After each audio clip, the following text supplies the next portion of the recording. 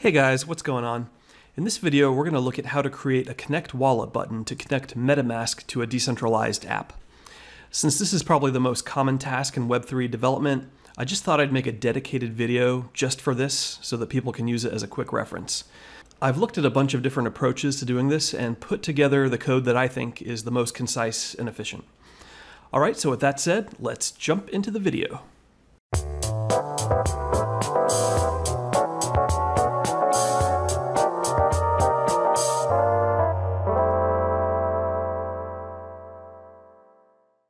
Alright, so prerequisite number one is going to be to install Metamask if you don't have it already. Metamask is a browser extension, can be downloaded at metamask.io, or just Google it. And just go ahead and download it, follow the prompts to install. The installation process is super straightforward, so I'm not going to even go through it in this video. But if you guys run into any issues, as always, feel free to reach out. Alright, the next step is to open up the IDE of your choice. I usually recommend Visual Studio Code, so that's what I will be using. And I'm going to open up the terminal window and I'm going to clone the starter repo. So this part's totally optional. You can use your own project as well. But what this is basically is just a plain vanilla JS Create React app with some added HTML and CSS just to give us something to work with to get started coding the Connect Wallet button. So I'm going to go ahead and pause the video while this is installing. By the way, the clone link to the GitHub repo will be in the description of this video below. Alright, the download's complete, so I'm going to go ahead and cd into the Faucet dApp starter code directory, and let's go ahead and install the dependencies. So I'm going to run npm I for install. Alright, and once the dependencies are installed, let's go ahead and run the app. So I'm going to say npm run start. Just verify that everything up to this point is working and looks okay. All right, and that should start the development server and open up the site in a new browser tab. If not, just go ahead and navigate to localhost 3000 and you should be looking at this. It's a simple UI for a Faucet smart contract. And if you're just here for the Connect Wallet button, then that's irrelevant. But here's the button, and right now, of course, it's not doing anything, so we are in good shape to go ahead and start coding the functionality behind our Connect Wallet button. Okay, so I'm back over to my code editor, and what I'm going to do is expand the project folder and go into the source folder, and I'm looking for app.js, so I'm going to go ahead and open that, and I'll make some more room here. So this is just the main file behind the initial index page that we were looking at. It's just HTML at this point. And so what we need to do is detect if Metamask is installed, and if it is, request the accounts, or the one account that is currently active. So the way this works is basically once the Metamask browser extension is installed, it will inject an API under the global window object. So that's going to be window.ethereum. Okay, so what we need to do is first write some code to detect that window.ethereum is a valid object. If it is, that means Metamask is installed and we need to request the list of accounts. If not, then we need to prompt the user to install Metamask. So the first thing I'm going to do is to define a new function called Connect Wallet. Okay, and this needs to be an async function. Okay, so the first thing we're going to do is code an if statement to detect if window and window.ethereum are both available. Okay, so I'm going to say type of window is not equal to undefined. That's the first condition.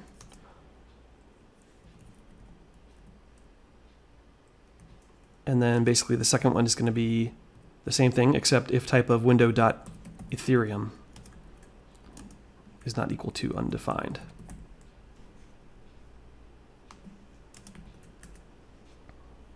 All right. So if we get this far, then we're going to do a try statement, and we know that at this point, if the code execution gets here, that Metamask is installed. All right, so I'll just take a quick note there.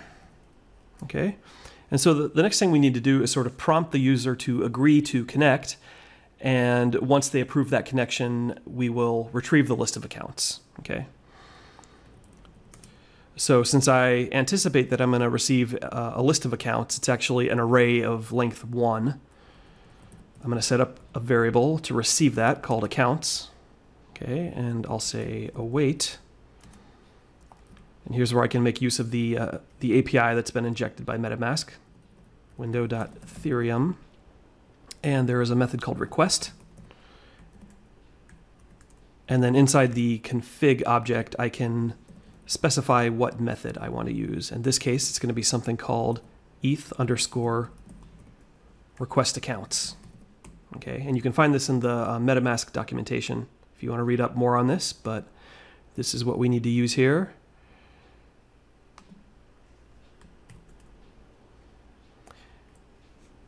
And whoops, that should be a semicolon. All right, and so if we get down to the next line, that means that this has returned without an error. So let's go ahead and console log that account. So remember, this is going to be an array.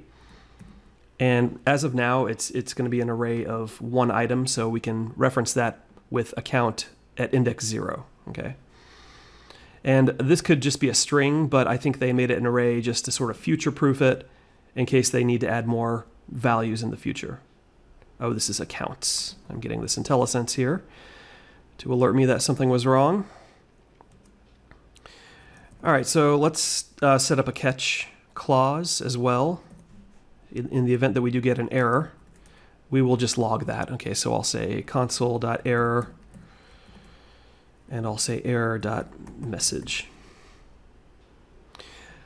Okay, so this is our attempt. This try catch right here is our attempt to fetch the accounts, and we're assuming that we're inside of the if clause that has detected that MetaMask is in fact installed. Now, if it's not installed, we need to run some code just to alert the user. So I'll say else, if I can spell that right. So if that initial check fails on the window.ethereum or window, then we're going to say MetaMask is not installed.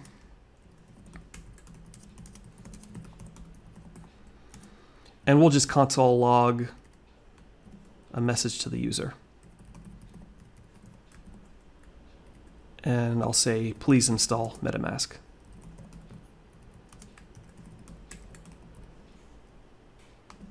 All right, so the next thing we need to do is actually invoke this function from the button with an onClick. So let's find our button. Here it is. So let's go right in this button HTML here, and we'll add a onClick event. And all we need to do is set the name of the function that we just defined, which was connect wallet. All right, go ahead and save, and let's test out what we have so far in the UI. All right, so hopefully this should update automatically. I'm going to open up the console so we can hopefully see that first address logged. And I'm going to put this at the bottom.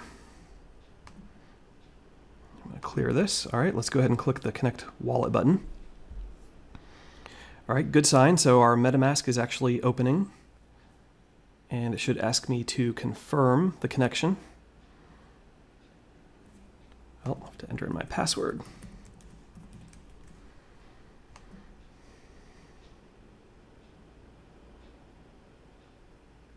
And then after that, it should ask me if I would like to connect to this site. So I'm on account number 1. I'll say yes, next, connect. And you see right here, this is the first account, the account that I'm connected with right now. And so that's output to the console. So great, everything's working so far. Beautiful. The next thing we need to do is actually, so we're just logging this for now, but we need to actually take this and save it in state so that our UI can make use of that address further. So that'll be our next step. Okay, so in order to save that address, I'm going to make use of the React hook useState, which basically allows us to save a little bit of data in our component. Okay, so to do that, I'm going to bring in two things here. We'll need useEffect a little bit later, and to save the address, we'll need useState.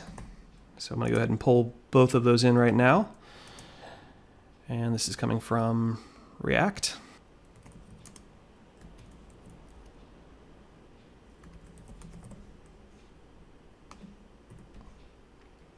And then the next thing I'm going to do is set up a variable, a state variable, to hold that wallet address. So I'll say const wallet address, and then set wallet address. Okay, and we'll give it an initial value of empty string.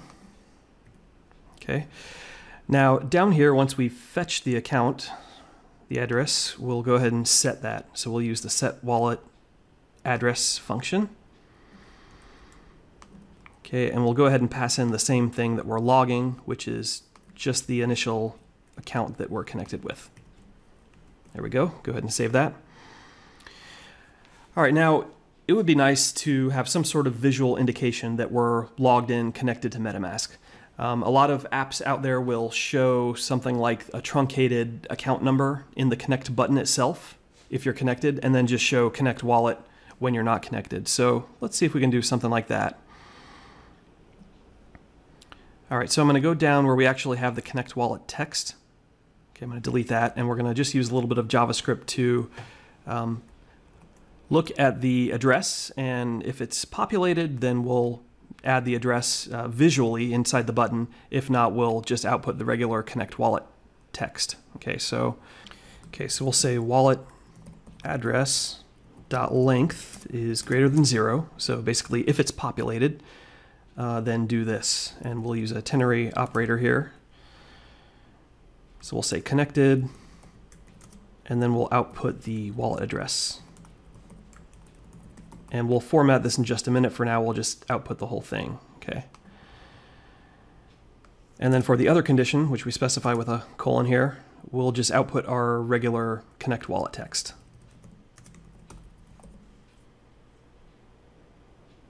Okay, go ahead and save. All right, so that's the basic format, and let's see, what can it not find here? Wallet address. Let me make sure that matches what I had here. Oh, I've got the spelling wrong up here. There we go. So yeah, just make sure those match. Wallet address. Okay, so we're almost there. The last thing we said we wanted to do was format this a little bit so it's actually truncated, because the whole address won't really fit in our button. So we can use, again, a little bit of JavaScript magic here. We'll say .substring, and this will allow us to access just parts of the string. So we'll say from position 0 to position 6, as if the string were an array here. And then we'll say ... and then we'll output like the last few characters. So the 06 is giving us the first 6 characters of the address. And then for the last part, we'll say wallet address dot substring again,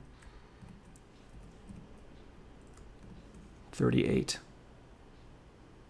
All right, go ahead and save that. All right, and let's see if this works so far. So we'll flip back over to our UI, and I'm just gonna go ahead and disconnect from Metamask and start fresh. Metamask, that's your cue to open. Come on now. Sometimes it takes a while on my laptop here.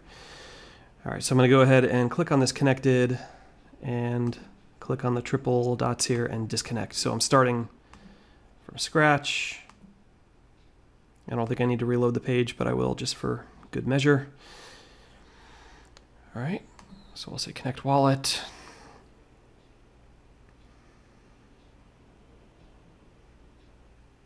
It looks like I have a little HTML problem here, but I'll fix that in a minute.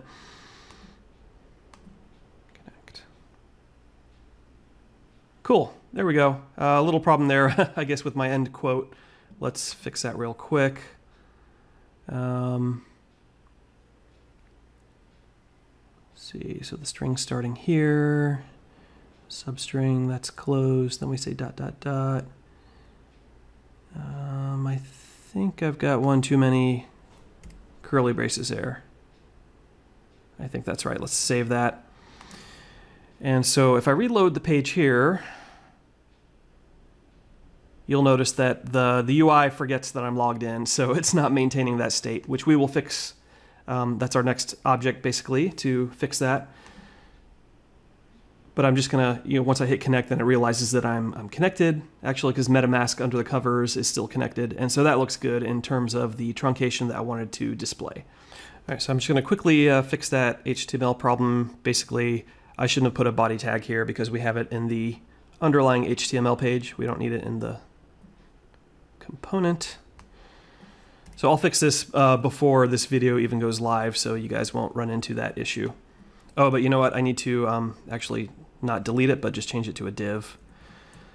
Since React needs to return one element, not like sister elements. So I'll just add that like that, and that should take care of that problem. Okay, perfect. So basically where we're at right now, we've got the button and we're handling pretty well the case where the user first comes to the site, they need to connect, give MetaMask permission to connect, and then request or fetch the account number, right? What we're not handling is the case where we reload the page, and so we lose the reference to our account number, but MetaMask is still connected behind the scenes. So what we need is we need another function that it doesn't prompt the user to connect permission-wise, but just acknowledges that we're already connected and just fetch those accounts or that one connected account again. All right, so that's what we're going to do. And this function is actually going to be very similar to our Connect wallet. So I'm going to actually copy this to save a bit of time. I'm going to go below and I'm going to paste that. And we're just going to change a few things here. So in this case, we'll say instead of Connect wallet, we'll say get currently connected accounts. Or I'll say get current wallet connected. Whatever you want to name it is fine. Get current wallet connected, as long as it makes sense. All right, so we still need these kind of checks, so that part's not going to change. And we just need to change our method here that we're calling from window.ethereum. So instead of request accounts, we just need to say ETH accounts. So we're saying we know we're already connected to MetaMask. We just need to get that list of accounts again, which again, I keep saying list because it's an array, but really it's just one address. Okay. All right, so the next thing we need to do is actually check that this returned a valid address. And if we have one, that means we're connected and we have the address. If not, that means we need to prompt the user to connect again. So let's say if accounts.length is greater than 0, okay, then we can set that address into state and also log it. So I'll grab both of these two statements and put them right in here. And if not, that means we lost the connection to the wallet or we didn't have it in the first place. So we need to alert the user. So we'll say console log, connect to MetaMask using the connect button.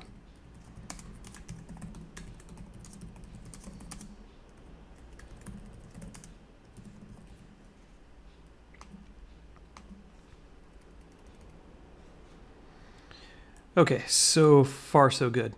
Now, lastly, we need to actually invoke this function from somewhere. So when do we actually want this function to run? That's the question. And from what we've seen, we kind of need this to run every time the page is reloaded. So we can make use of our useEffect hook. So I'm going to go right down here underneath my state variables. I'm going to say use effect. Okay, this takes a function as an argument. And then inside that function, we can simply invoke get current wallet connected. All right, and I'll just create a little bit of space here and go ahead and save that. All right, so let's go back to the browser and see if what we have is working so far. I'm not seeing, I'm just doing a quick scan to see if there's any IntelliSense alerting me to any issues. I don't see anything, so that's good. Okay, I'm gonna go ahead and disconnect from MetaMask and just do a clean test from the beginning. All right, I've gone ahead and disconnected, so let's click on Connect Wallet. All right, I'll say next and connect. And there's our account information. Now remember last time when we refreshed the page, we lost this, so let's see if we're retaining it now. Page refresh, great, still seeing it. All right, and let's go ahead and disconnect.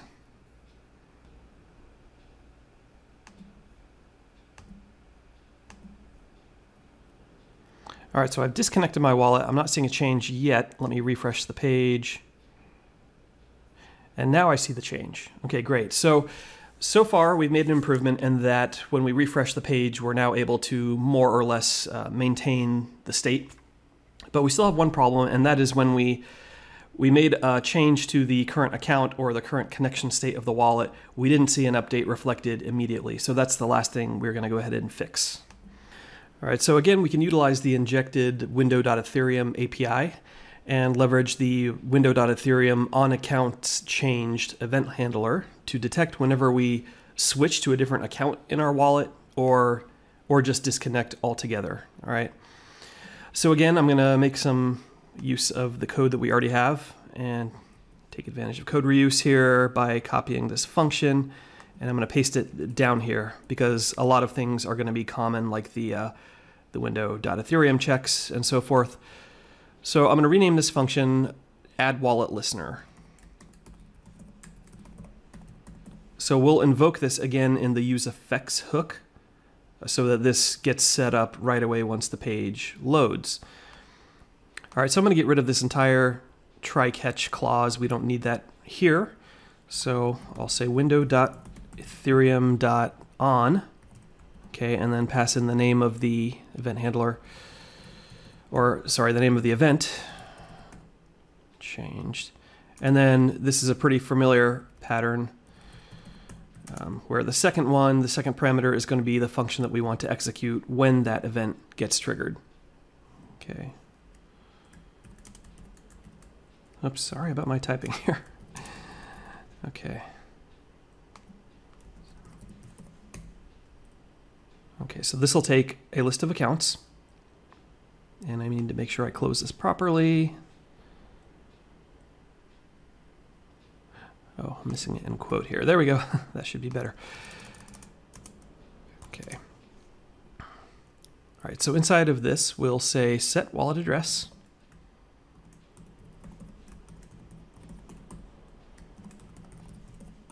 Accounts at position 0, at index 0. And we'll do our same console.log. And again, we'll log accounts at position 0. Okay. And what does it not like here? Set wallet address.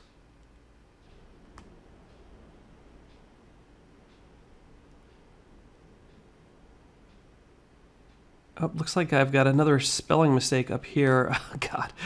All right, let me just fix that everywhere. I'm sure you guys spotted that much earlier than I did. So it took me a second to figure that one out. I was like, what's going on here? Oops.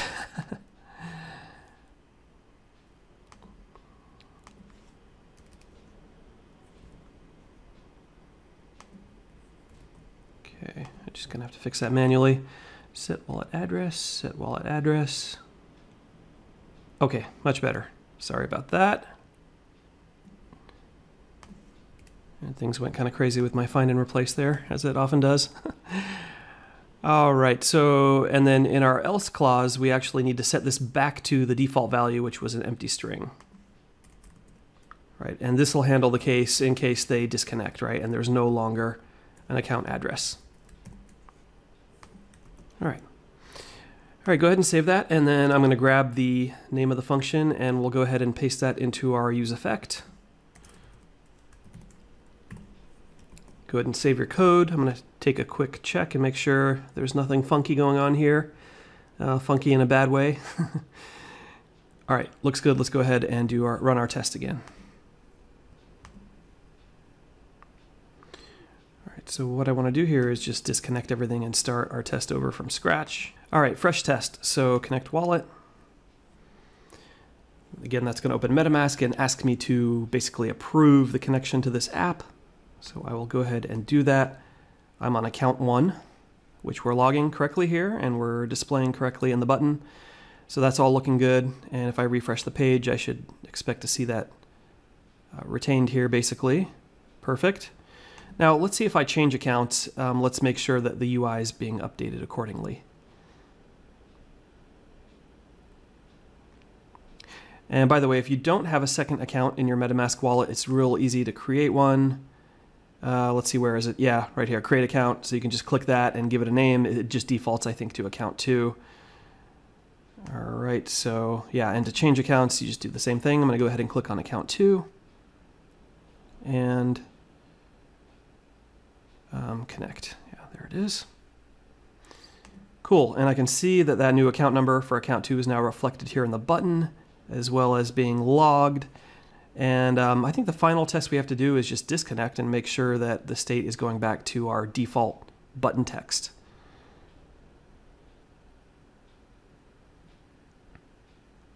All right, so I'm going to click on connect, and you may have to disconnect from both of these manually, kind of like that. Okay, whoa, what happened? Something weird happened. Not quite what I was expecting.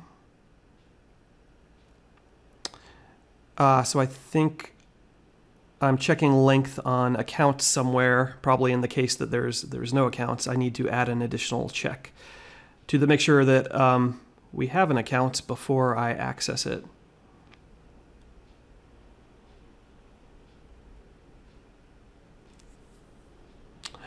Oh, okay, that's the problem. So we're using wallet address. We need to, I think we just need to add another condition right here, right?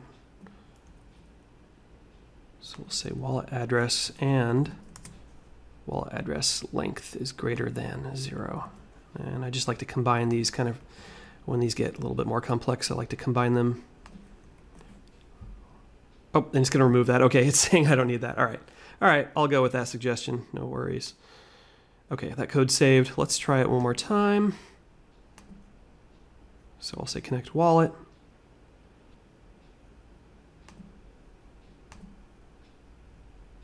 Okay, we know this part's good since we've been through it a couple of times now. Once we get our disconnect working, then we'll be good. All right, so I'm going to say 3 dots, disconnect. Cool, there we go. No more red, and our UI is reacting appropriately with our default text. All right, great. So that basically wraps up the connect button. So we've covered all the cases there. Once you connect, we reflect that in the UI. If we refresh the page, we maintain that state. If we change to a different account, we reflect that in the UI. And if we disconnect altogether, we also reflect that. And now we've tested all those scenarios and we don't have any errors, so we are good to go. All right, well, that concludes the Connect Wallet button tutorial. If you guys like this kind of content, definitely consider subscribing to the channel. There's a lot more tutorials in the works and on the way, mostly blockchain related. So yeah, appreciate you guys checking this one out, and I will catch you in the next one.